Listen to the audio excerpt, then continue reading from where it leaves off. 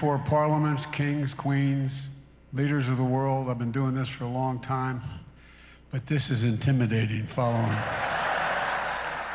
Y'all are incredible.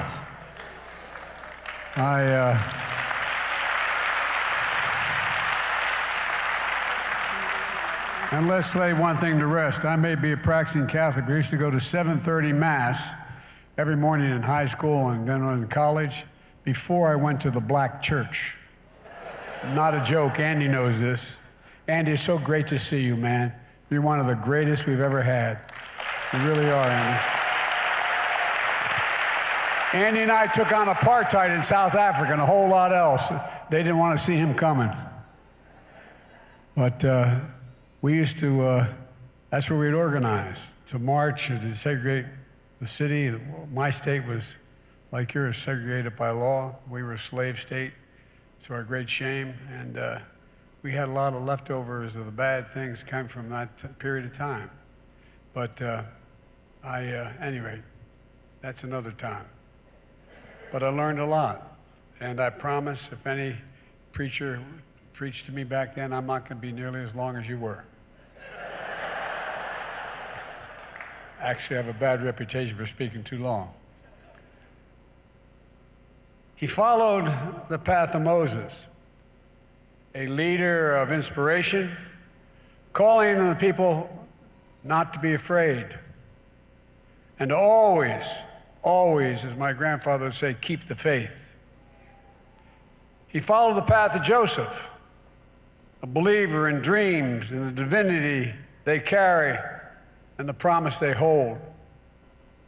And like John the Baptist, he prepared us for the greater hope ahead, one who came to bear witness to the light.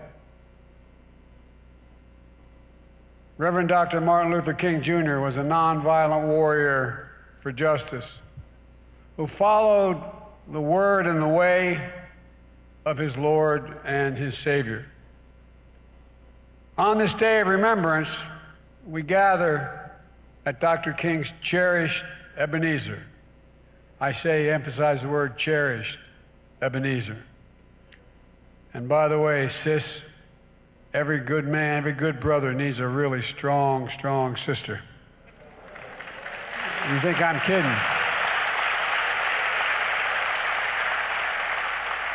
I'm no Dr. King, and my sister's not you, but I tell you what, she's smarter, better looking, and a better person than I am. Managed all my campaigns. Folks, you know, on this day of remembrance, as we gather here at his cherished Ebenezer, to commemorate what would have been Dr. King's 94th birthday, we gather to contemplate his moral vision and to commit ourselves to his path, the path that leads to the beloved community, to the sacred place, that sacred hour when justice rains down like waters and righteousness as a mighty stream. Folks, to the King family, I know no matter how many years pass, doesn't matter how many years pass, those days of remembrance are difficult. They bring everything back as if it happened yesterday. It's hard for you. I don't want to thank the King family, presumptuous of me to do this, but on behalf of the whole congregation, for being willing to do this year in and year out, because you give so much to the rest of us. And we love you all. We love you all.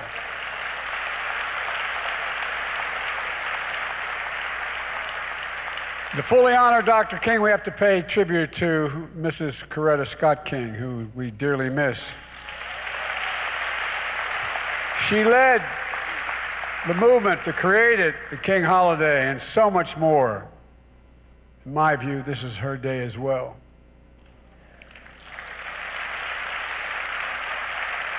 And to Raphael Warnock, Reverend, Doctor, Senator,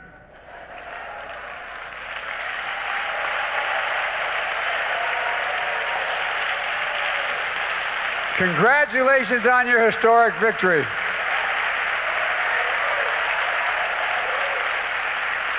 a fellow Morehouse man.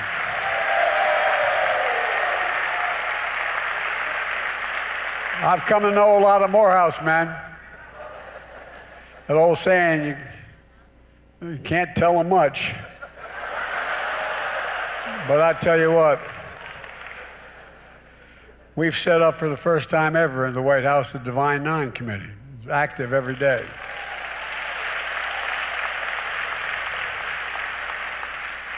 And I watch how the other graduates pick on the Morehouse man. You stand in Dr. King's pulpit and you carry on his purpose. And this service doesn't stop at the church door. It didn't with Dr. King, it doesn't with you, it doesn't with the vast majority of you standing sitting before me. I want to thank you for the honor of inviting me to be called to America's Freedom Church. And thank you to this congregation and to all the distinguished guests, elected and unelected officials that are here today, who've done so much over so many years, and so many young people are going to do so much more than we were able to do. What's your name, honey? Well, it's good to see you. Maybe I can have a picture with you before I leave, okay? Is that all right?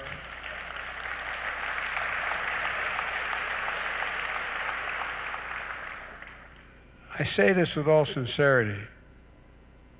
I stand here humbled, being the first sitting president of the United States to have an opportunity to speak at Ebenezer Sunday service. You've been around for 136 years. I know I look like it, but I haven't.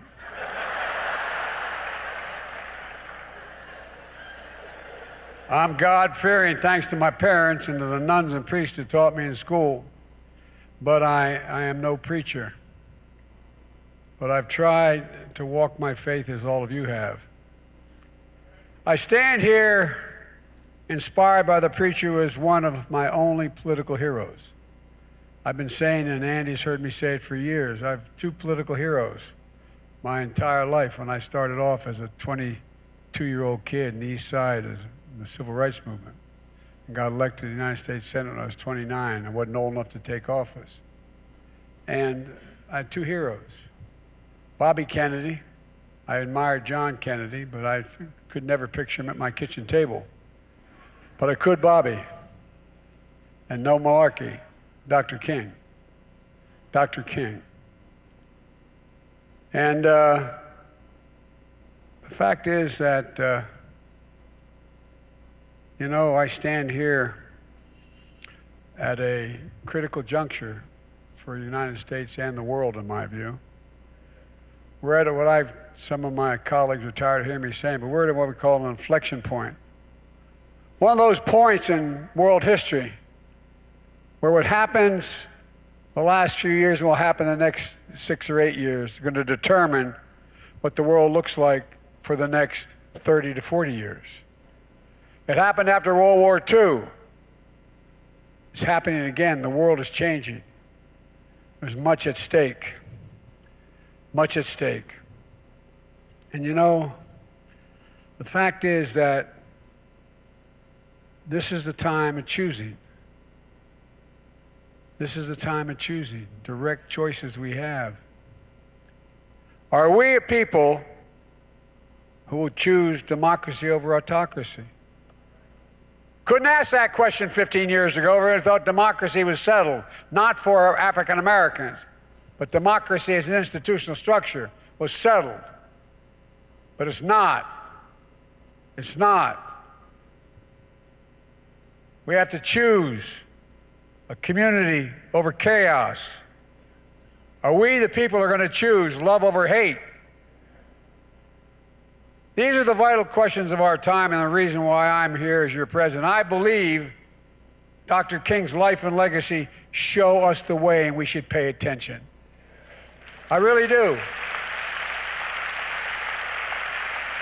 Dr. Martin Luther King was born in a nation where segregation was a tragic fact of life. He had every reason to believe, as others of his generation did, that history had already been written, that the division would be America's destiny. But he rejected that outcome. He heard Micah's command to do justice, love mercy, and walk humbly. And so often, when people hear about Dr. King, people think of his ministry and the movement were most about the epic struggle for civil rights and voting rights. But we do well to remember that his mission was something even deeper. It was spiritual. It was moral. The goal of the Southern Christian Leadership Conference, which Dr. King led, stated it clearly and boldly, and it must be repeated again now: to redeem the soul of America. I'm not joking. To redeem the soul of America. What is the soul of America? It's easy to say, but what is the soul of America? Well, the soul is the breath, the life, the essence of who we are. The soul makes us us. The soul of America is embodied in the sacred proposition that we're all created equal in the image of God. That was the sacred proposition for which Dr. King gave his life. It's a sacred proposition rooted in Scripture and enshrined in the Declaration of Independence. The sacred proposition he invoked on that day in 1963 when he told my generation about his dream. A dream in which we're all entitled to be treated with my father's favorite word, dignity and respect. A dream in which we all deserve liberty and justice. And it's still the task of our time to make that dream a reality, because it's not there yet.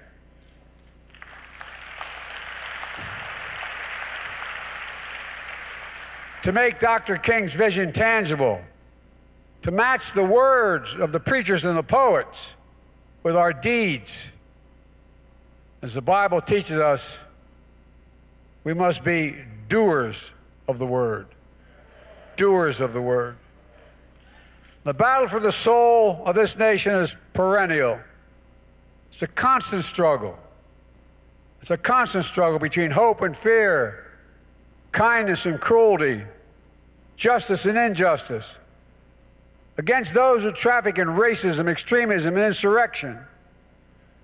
A battle fought on battlefields and bridges, from courthouses and ballot boxes to pulpits and protest. And at our best, the American promise wins out. At our best, we hear and heed the injunctions of the Lord and the whispers of the angels. But I don't need to tell you that we're not always at our best. We're fallible. We fail and fall. But faith and history teach us that however dark the night, joy cometh in the morning.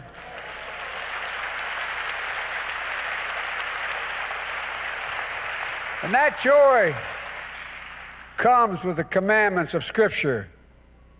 Love the Lord thy God with all thy heart, all thy mind, and all thy soul. And love thy neighbor as thyself. Easy to say, but very hard to do. But in that commandment, in my view, lies the essence of the gospel and the essence of the American promise. It's when we see each other as neighbors and not enemies that progress and justice come. It's when we see each other as fellow human beings, as children of God, that we begin to walk the path of Dr. King's beloved community. A path his dream inspired and whose legacy propel us forward to this day. Here's what I learned in my life and my career along that path, as many of you have learned along your path. We're all imperfect beings. We don't know where and what fate will deliver to us and when. But we can do our best to seek a life of light and hope and love and, yes, truth. Truth. That's what I try to do every day, to build the future that we all want, or reminding ourselves that nothing is guaranteed in our democracy. Nothing.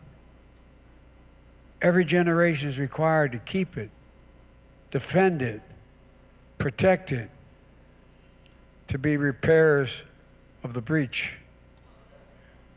And to remember that the power to redeem the soul of America lies where it always has lay, in the hands of we the people. We the people.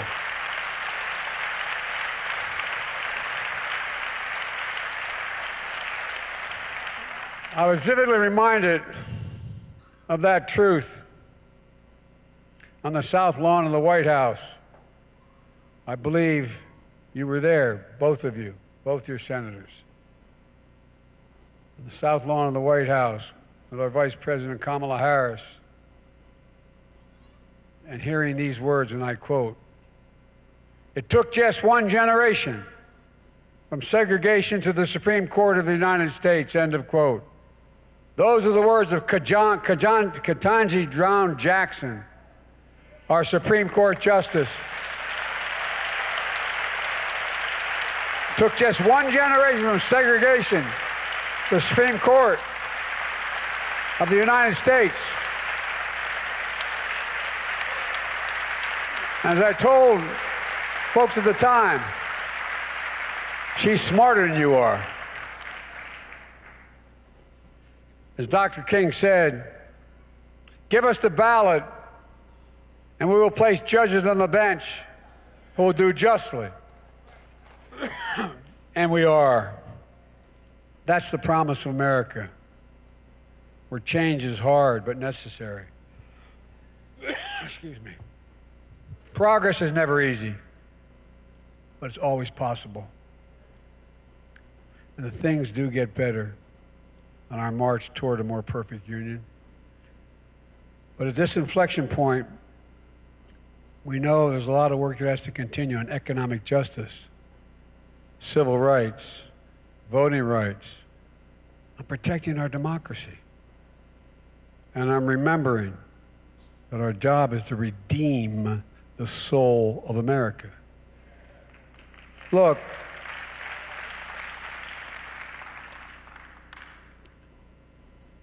I get accused of being an inveterate optimist. I call that the Irish of it. We're never on top, always step down, but we are optimistic. Like Dr. King was optimistic. Folks, as I said, progress is never easy. But redeeming the soul of the country is absolutely essential. I doubt whether any of us would have thought, even in Dr. King's time, that literally the institutional structures of this country might collapse. Like we're seeing in Brazil, we're seeing in other parts of the world. Folks, I'll close with this, with a blessing I see today. In the Oval Office, and many of you have been there in my office, you get to set it up the way you want, within reason. As I sit at my desk,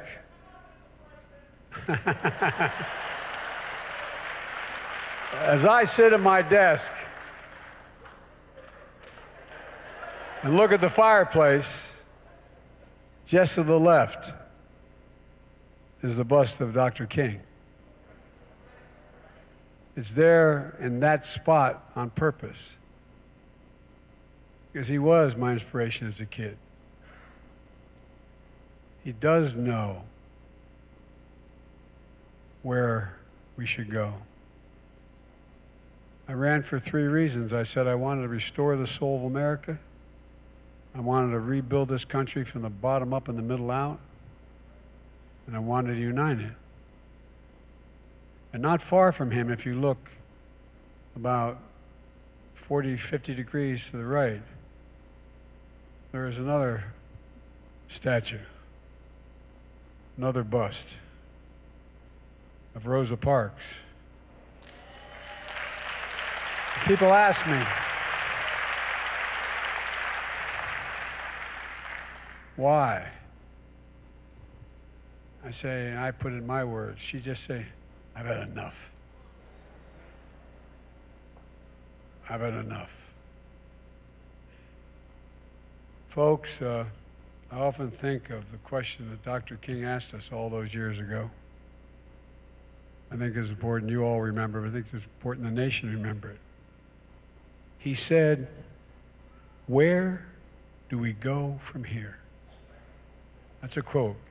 Where do we go from here?